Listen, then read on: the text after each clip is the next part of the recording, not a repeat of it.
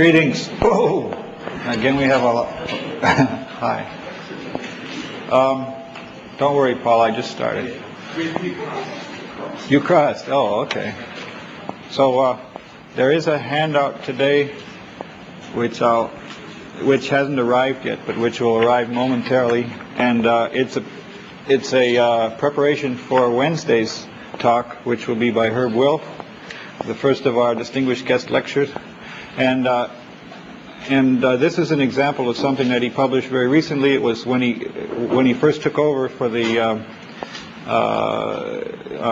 Math Monthly. So this was January this year, where he gives an introduction. He decided to be very courageous and write an almost monthly column where he would try to present some interesting mathematical exposition. And this was this is just an example of his writing that you can look over before you actually hear him in person on Wednesday, showing the style that he has for exposition. I wanted to show you a couple other things of his as we get going. This is something that I received in February this year, a paper that never actually got published afterwards, but worth looking at. Let me see if I can find it. Oh, okay. Here's this is a draft that he sent me. See, February, and I just wanted to mostly show you the beginning of it. So, TV man, let me just show the beginning. Okay. So here we have. Now, one of the things he mentioned to me is that, and I think this tends to be true, that sometimes the title of a paper is too good to pass up, and you think of a good title, then you have to write the paper. And he's writing one now about the asteroid called Ceres, and something about the World Series, which he thought of, and it's just exciting. What? No, asteroid. CERES.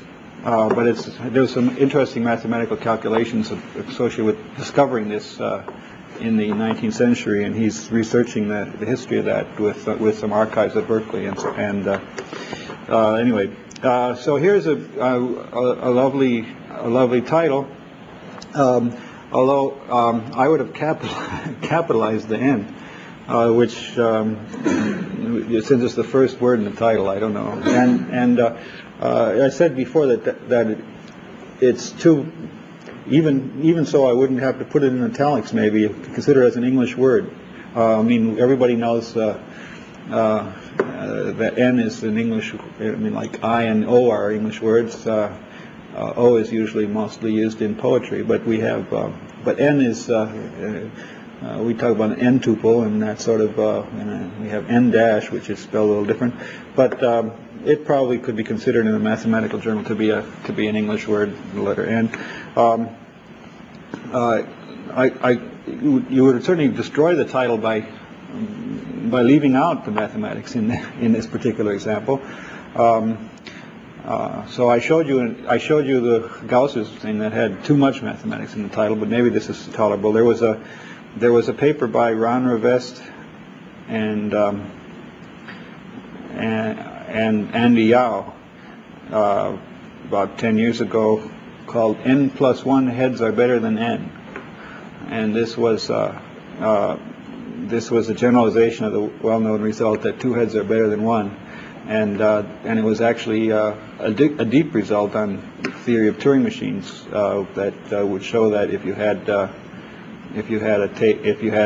Turing machine with 11 reading heads, it could actually go faster than a Turing machine with 10 reading heads and things like that. So they had this. But it's rare that you can have a title like that. Anyway, but it's clear that he liked the title in that. And now what's a fountain? And so then he says a fountain is an arrangement of n coins in rows such that there are exactly k coins in the bottom of the row, and each coin in the high row touches 2 others. And then he has figure 1, a fountain, and it's clear then why it's called a fountain and why I call it coins in a fountain, and then makes a nice picture and an appealing. It's appealing to read this partly because it's short and because you can expect that it'll have some interesting mathematics, and he the point is that he wants to show that it has an amazing generating function shown in 6 below, which is this function here. And then after I saw this, I told him how to tell tech not to typeset it so funny and put a little more space there above that X, and there's a thing in the tech book about this, in fact. But this paper was never published because we found out that it had already appeared. Other people had discussed this very thing before, and so they didn't have such a nice title for their paper and so on. But the paper died about 2 weeks later because several of us started looking at it. And we learned much more about these fountains, and we finally learned so much that we were able to find where they had already appeared and in other places. Let's see. That's the only others. But I think you'll enjoy the lecture on Wednesday, and this is a little intro to it. Another thing that's current is today in today's mail I received from the ACM something that I haven't had a chance to look at very carefully yet, but it's Galley proofs that have come for a paper. So this is part of mathematical writing. So since it came today, I thought I'd show you this. So here's although it's dated September 30th, I don't know how that happens. Here it is. Maybe they do that in order to make the author feel really guilty for not returning the Galley proofs the same immediately. And within 48 hours, look at that. So, okay. But it is, it is something that's supposed to interrupt me. Maybe I shouldn't come and teach this class today. I should be doing these Galley proofs. Well, so I looked quickly to see if they had. So what does it look like? So here they have given me the captions of the figures, and they give me the subheads that will be running on the top of the page. Theoretically, I'm supposed to check each one of these to see if one of them is misspelled and the others are not, but I know they get this by a computer, so I should only have to check one, right? And then I look at the algol programs, and since this is ACM, they've done this a lot, and so as you can expect, this looks like it's coming out pretty good. It says in the margin, bad proof, camera copy okay, meaning that they probably did this on a laser printer, but it'll look okay when they do it on a high quality machine. I don't know. And actually they've done they've done a lot of pre-marking already. That they had some glitch in their typesetting system, but they know about that. And here they have an author. Now they have some notes to me. AU is author. You should realize this is AU. You become AU when you start communicating with other people. And here it says per Fowler. Okay, so they must have changed my word here. I must have said more clever way, and they preferred to say cleverer. It doesn't bother me, but I really had trouble. But I got upset when Scientific American changed more common to commoner, and that didn't sound right at all to me. And I called them about that. But this one was all clever. I don't know. I would have said more clever there, but Fowler says, so in other words, this is indication that a copy editor has gone over this, right? And now. Here it says another question to AU here, and I don't know why. What I don't know that I can't talk about that because I don't understand what they're doing here. But here they said okay to delete of here. Yes, I had a typo in my manuscript. I said the minimum possible of value of in my original. I remember noticing that after I'd sent it off to them, and so they certainly they even queried that though, so I can see that they're being very careful about making changes, and this is a note from the printer, not from the copy editor, the PTR. It's a note from the printer. So the printer caught that as the guy was re-keyboarding the file that's already in electronic form, but they always do that still. There's new journals coming out now where keystrokes will stay in the author's form and be edited by electronically instead of by retyping the whole thing in. That's just now happening in new journals. Some AI journals, I guess, have been doing that already, but it's beginning to happen. But this has been all redone. You can even see that what kind of a typesetting system they have here, because each line has a number, so that they can go back and make the corrections by line number. They must have had to do a lot in between here when they get to these fractions. So it must be a very complicated system that they're using, whatever they do at Waverly Press here. But it comes out looking good.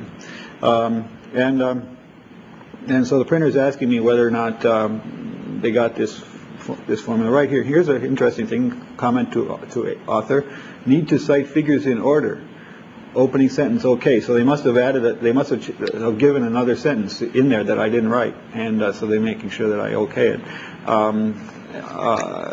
Examples of other methods are shown in figures 13 to 16. Smoothed out diffusion appears in figures 14 and 16. I must have given some kind of a introduction that mentioned first figure 14 before I mentioned figure 13. So they balked at that, and I should have known better. And now look at this. This is going to be work. Author, please supply. Here's in the bibliography. This is conference of SPIE number 310, and these things are always very difficult to find in Terman Library here where we are. But please supply: 1, location of conference; 2, city of conference. What's the difference? 3, date; 4, publisher; 5, city of publication.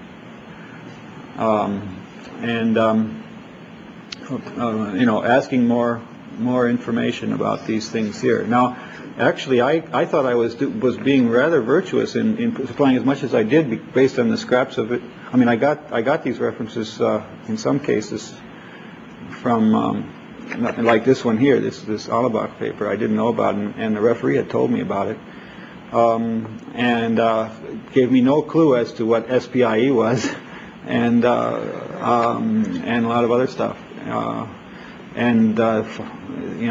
Working a while, I was able to finally locate this report, and I had it in my hands. And a lot of people just copy in their bibliography. They copy from somebody else's bibliography or something like that, and errors tend to propagate for a long time.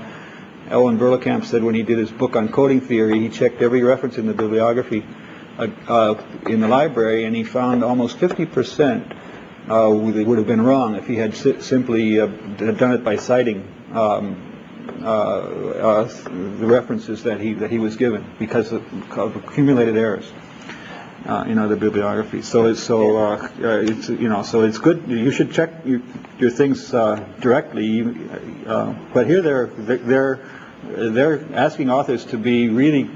So somebody who didn't work as hard as I did will have a lot more of these questions sitting on there to do in 48 hours. Yeah? Van Leeuwen suggests omitting the location of conference generally.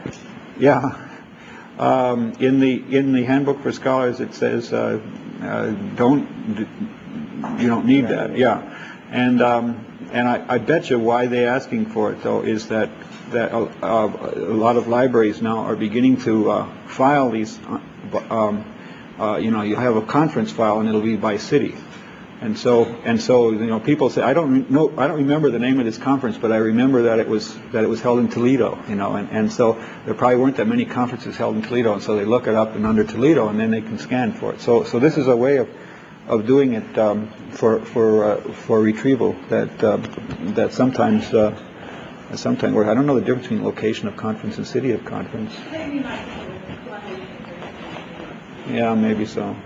Okay. Question? Yeah.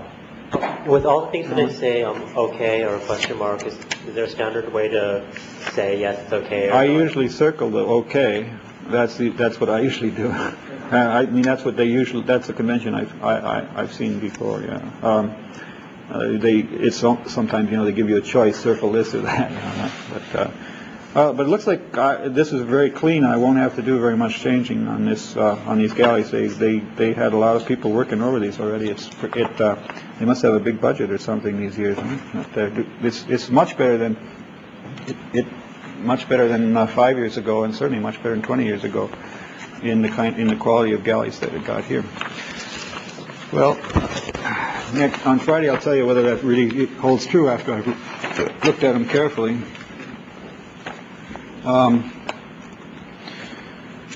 Yeah, let's see, anything else interesting? They show you proofreaders' marks here, but they don't specifically say how to. They don't specifically answer your question, Alan. But these are the standard proofreader marks you find over and over again, and they're getting much more standard they used to always be standard, but different with every publisher. But now they tend to be overlapping a lot more than before, and so.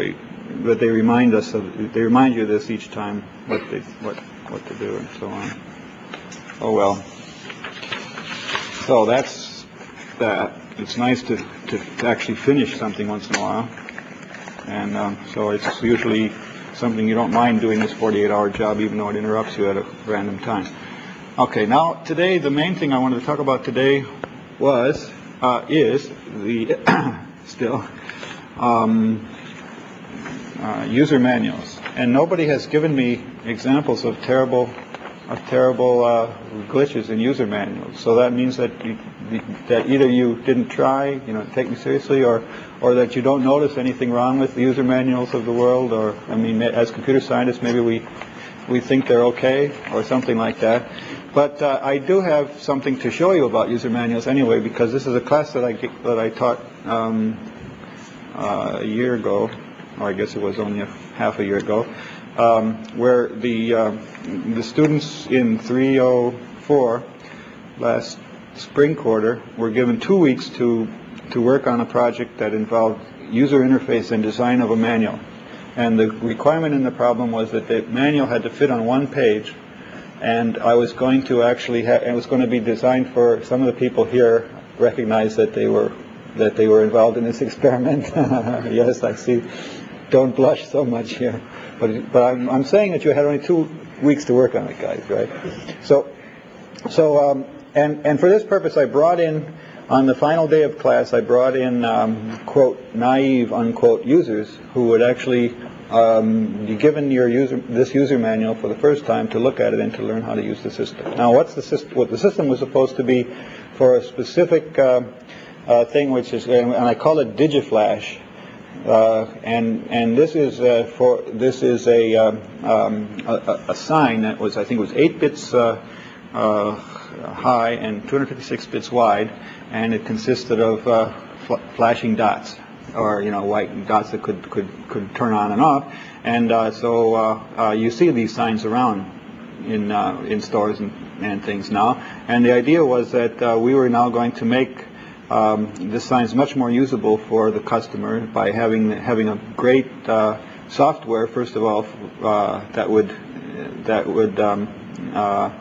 do neat visual effects, but also the user should be able to learn how to do these effects easily, and the manual would explain how to do it, because these people who are using the sign don't do this for a living. They just want to make they want to make something that their customers can see, but that's not their expertise to do the signs. So this was the DigiFlash experiment, and the model of the story was that the people in DigiFlash were all engineers who knew how to design these signs, but they didn't know anything about software, and they didn't know anything about writing. And so the students of CS 304 were being called in as consultants to solve all these problems for them, and they were supposed to design great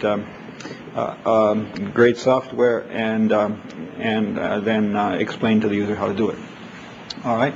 Now we got 4 solutions. Each was done by a team of people, and I said they had only 2 weeks to do it. And the solutions look extremely good compared to what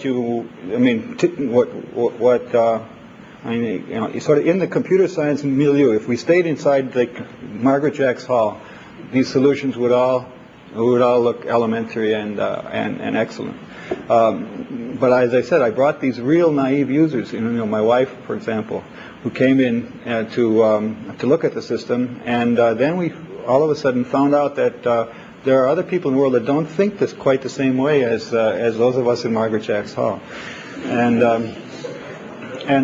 so there are people who don't know what a menu is except in the restaurant, and especially they didn't know the word scroll, what that means.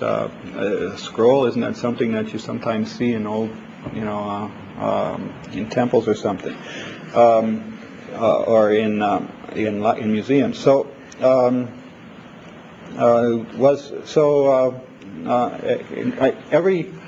one of the things that you do on these signs is have letters move across the screen. What everybody in computer science land would call this scrolling across the screen. But they didn't explain that this word to the, they just used it assuming that everybody knew what it was. And this kind of thing happens more than any of us realize until we face the real audience for the thing. Okay. Well, now I'll show you the 4 solutions, not dwelling too long on the first one. The first one was the least successful, but I want to sort of give an increasing order of acceptability here. Not acceptability, what do you call it? Clarity. And the first approach was to give a very logical user manual. Now this is one of the things that we can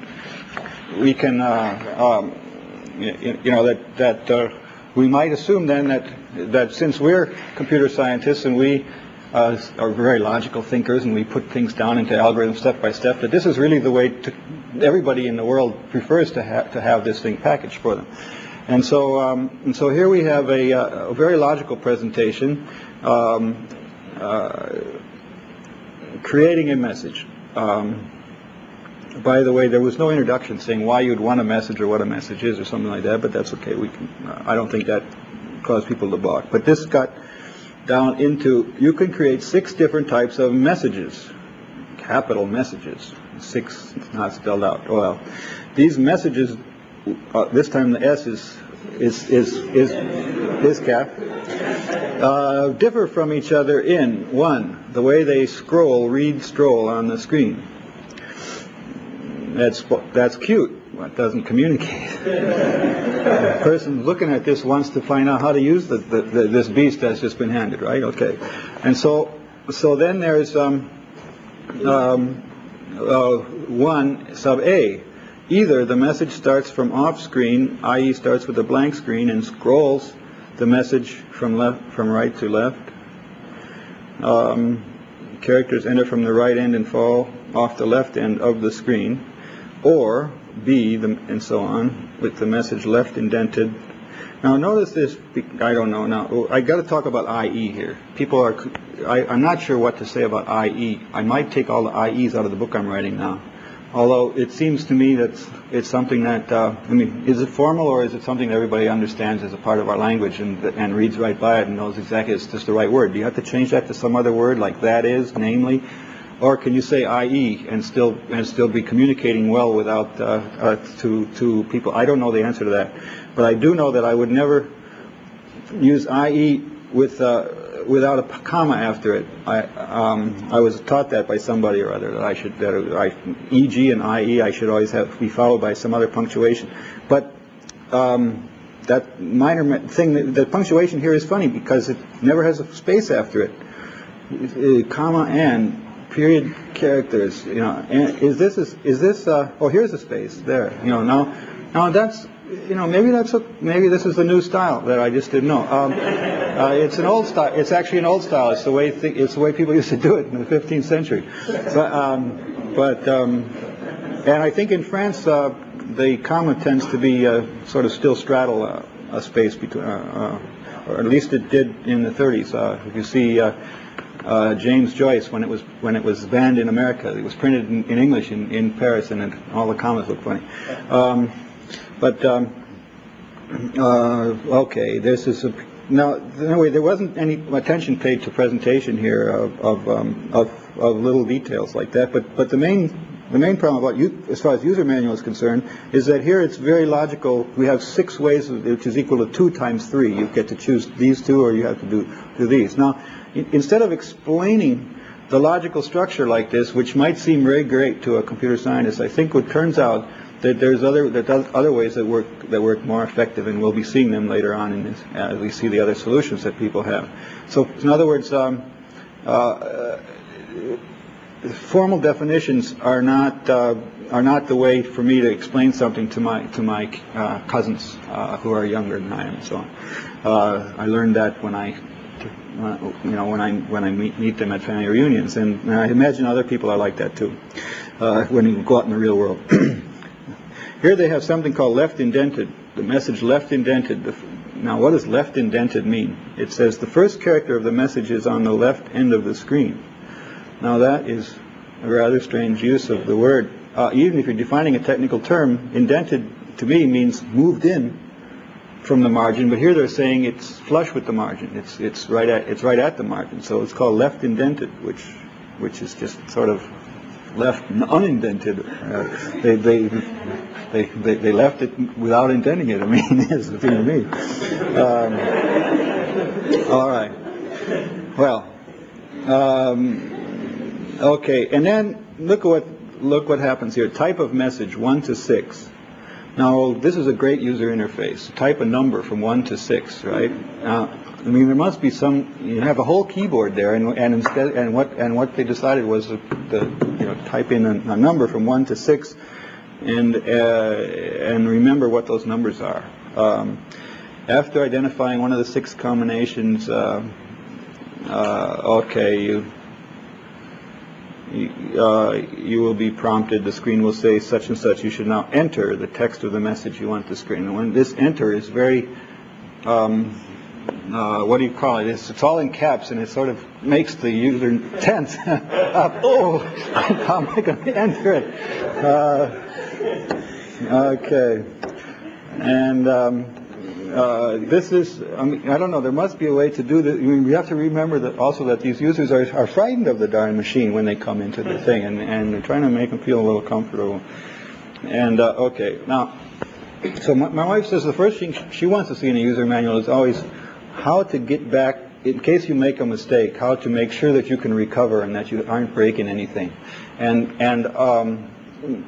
user manuals tend to leave this for something that's even hard to find in the index. I mean, and for example, different BASIC interpreters have different ways of stopping, and everybody who writes a manual for how to use BASIC on their system seems to assume that you're never going to do anything in the world except be running BASIC, and you will never want to get back to the system. And sometimes some of you type exit, some of you type quit, some of you type system, some of you type, but how do you find this? By looking in the index. There's no way to say how to stop, without shutting the darn machine off. And so, the users, often that's the main question they want to know, and it's not addressed in the write-up. Okay, so, but they did actually have a thing called exiting, which I don't think a user would know what exiting means, but the question is addressed here on the one page. Okay. Another solution was given.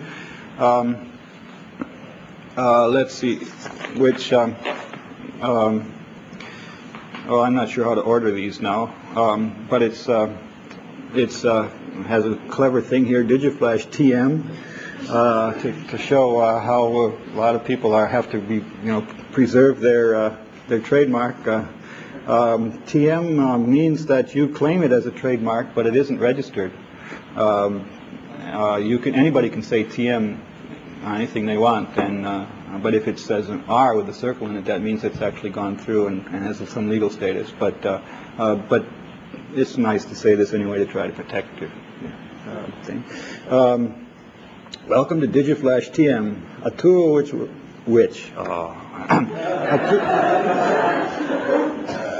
tool that will allow you to create your own signs. Okay, that's nice though. I mean, except for the which. In just a few minutes, you will learn to make signs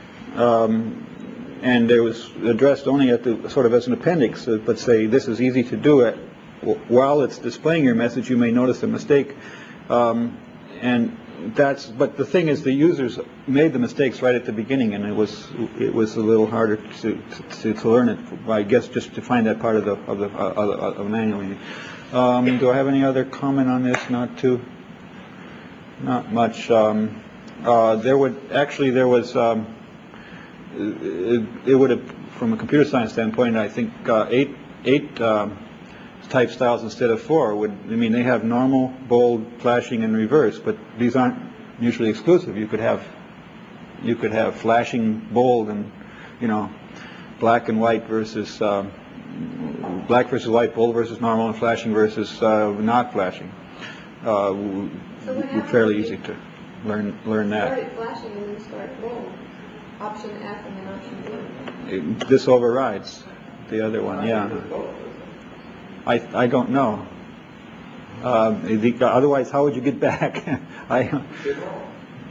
You don't say normal. So anyway, yeah. Anyway, yeah. Okay, so now this, I think this solution, was this the one that, no, I don't know. Anyway, as far as the write-up is concerned, we got to move on because the last one is the best, and I want to get to. I don't want to minimize it. Now here's another one, which well, the title is just is an in-joke for the class, the Dijkstra Digiflash.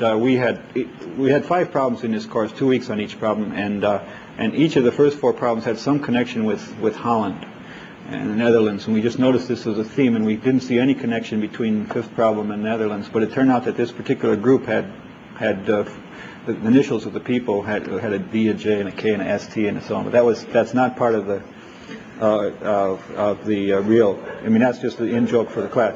Now, your Digiflash unit will repeatedly display a message made up of a sequence of lines, which you enter. That's okay, which there, by the way. No, also under your control is the motion style of each line as it is brought into and out of the field of view. The concept. Fairly good subhead there, and it's not too bad. Entering a line at the sign of the flashing bar. Now, that's kind of reasonable, too. Instead of calling it a cursor, which other people did, they defined a cursor. I think in one case it defined a cursor and then never used the term to the rest of the page. Here it's called a flashing vertical bar, and that's useful. Oh, here it says cursor. I think this might be the one where it doesn't need to actually refer to it because it's not used anywhere else. So you could get by with just call it the flashing bar, and that was as people are typing it in, it was fairly easy to understand that aspect of it. There's question, somebody who never used the machine before has to know about the return key and things like that. Other people would just say enter it, and they would sit there and never know what it was the last thing to do, obviously. Now, so what did I say here? Unnecessary. So the left and right arrow keys may be used to position the cursor, i.e. the flashing bar, anywhere within the line. Move the cursor to the left of some character. This was the only place the cursor was used. And hit the up or down arrow key a few times to change the character style. So now, let's see, I suggested rewriting this in my notes here. I said, continue calling it the cursor a flashing bar. Don't use a formal Latin term like IE, even if you punctuate it properly. Here was another way of punctuating IE, I period E colon. So I suggested changing this. The sentences are long here, so I suggested changing it to something like this. Turn on your Digiflash. You will see a flashing vertical bar. This means it's ready for you to type. When you hit a key, a letter appears where the bar was flashing. Try it. To remove a letter you don't want, hit backspace. Get the idea? Shorter sentences.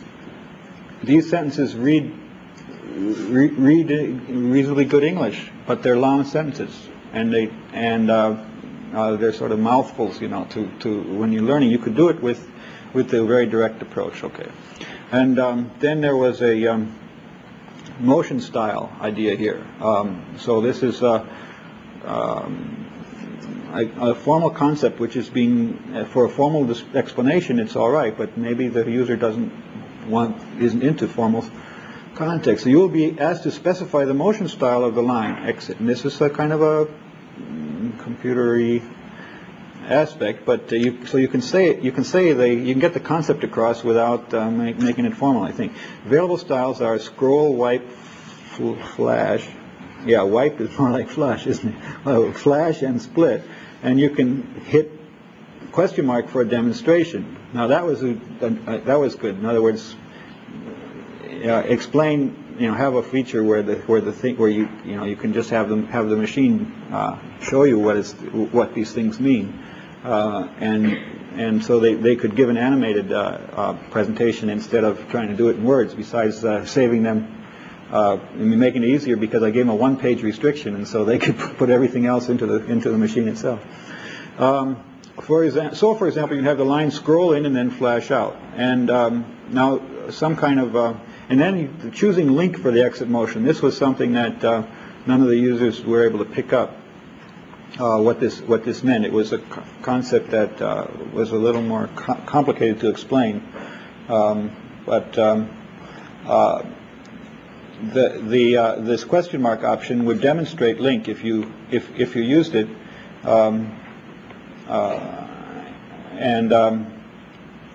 so having some kind of online documentation is certainly valuable with all of these things. The trouble with this system really wasn't so much in the write-up, though, as in the user interface, which would go through prompting for 5 things for every line. It would say, message, motion style, and then enter that, and then the other one. And there was, and the defaults were,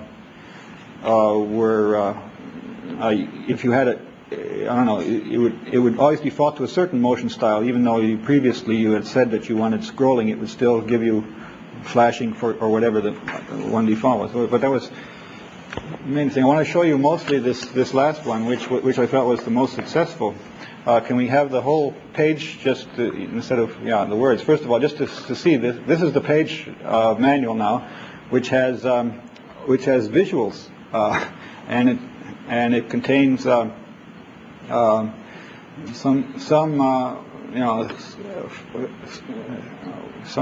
kind of helpful redundancy. It doesn't say everything only once. It has things that you can find it as the person approaches the manual. They never read it in the way you want them to. I never did. I tell you this before, that whenever I see somebody pick up one of my books in the bookstore, I see that they open it to the middle and they start reading there.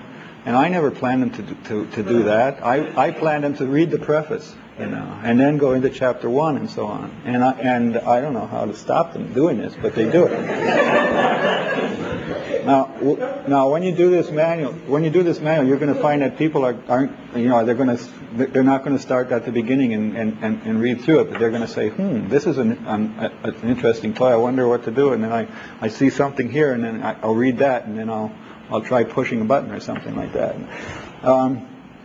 Well, this has useful redundancy, I think. So it starts out, but it has an overview. It's sort of compulsory to have an overview. Some people like to read an overview. Other people will never read this section, or maybe only in emergency. But this step by step looks pretty good. Step 1, type. Step 2, play. Step 3, fancy display. Step 4, play again. Step 5, experiment. And this is nice, mainly in the style of the writing, the short sentences. So now we can get closer on here. Can we zoom up now? So type in your first message. Use the return key to begin a second one. The first message disappears, but don't fear, the computer still remembers it. And things like this. Okay. Play. Hold. This is we're using a Macintosh for the demo, so we got this key that has this neat symbol on it, and people can understand that symbol better than calling it the control key or which or the option key. And press P. Look, Digiflash is playing your messages one after the other. To go back to editing, use that E. Okay, now I would probably say, and now it says, and here it says movement, and then it has this while holding this press. And so these are, this is a summary of things that you can do, and I think it might have been a little better to say that somehow you're holding it down, and not just sort of holding it. I mean, that's you'd be surprised how many people will listen. But anyway, this is. A lot of times, but it's good to emphasize that you don't first press this and then the other one. I mean, most people will make that mistake, and they won't be used to having a typewriter where you're the shift key maybe, but you would never do some of these other things. But the writing here was a good way to in general, I think the pace of the sentences. Say you want a message to blink, find the message. 3-word sentences, 8-word sentences in more journalistic style here. Play the sequence again. Now your message blinks. Now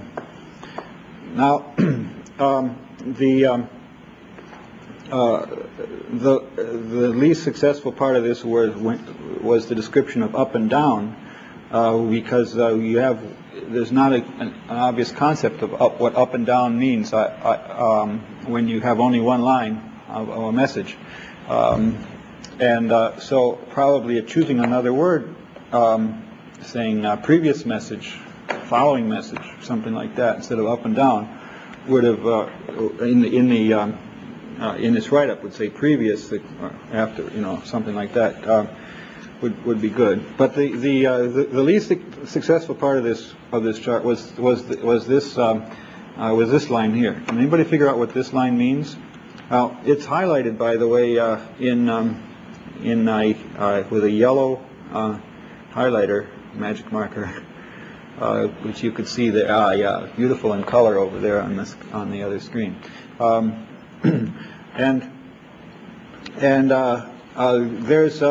was a nice idea here.